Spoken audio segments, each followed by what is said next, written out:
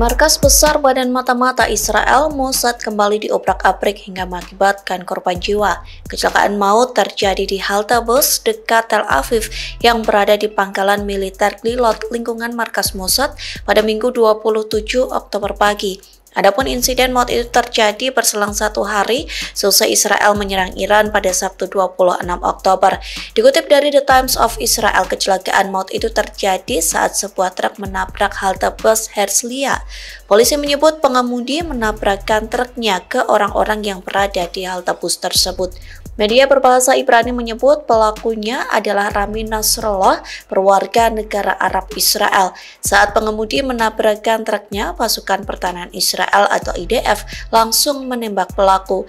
Jenazah pelaku pun dikirim ke Institut Forensik Abu Kabir untuk diautopsi.